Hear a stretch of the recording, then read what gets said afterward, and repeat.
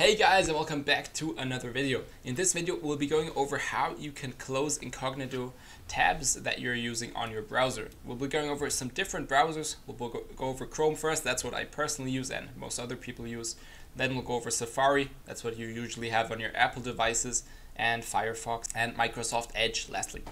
So let's start off with the Chrome browser. So you have an incognito tab open, but you don't want to browse in it anymore.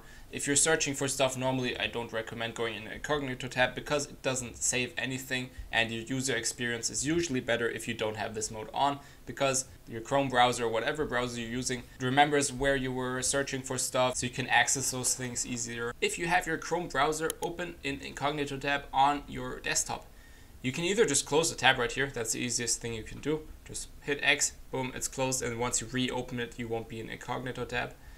Or you click on this incognito symbol and then close incognito, and then this will close this window and you're good to go. You can open Chrome again and you'll be out of this mode right there.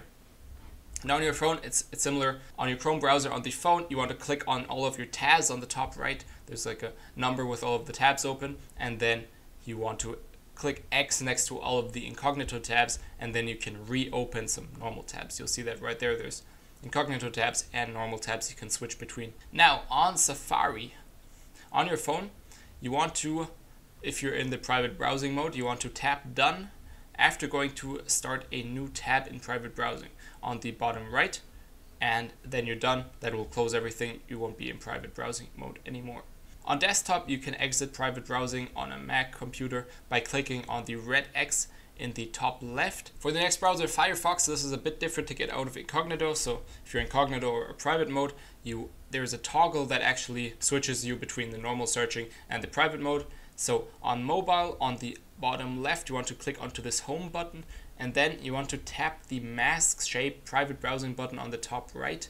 This will toggle private browsing off, and then you'll be in your normal Firefox browser. On desktop, just hit the X button on the top right to close the Mozilla Firefox private window, and then you can just open it up again and you'll be in a normal search window. Lastly, Microsoft Edge.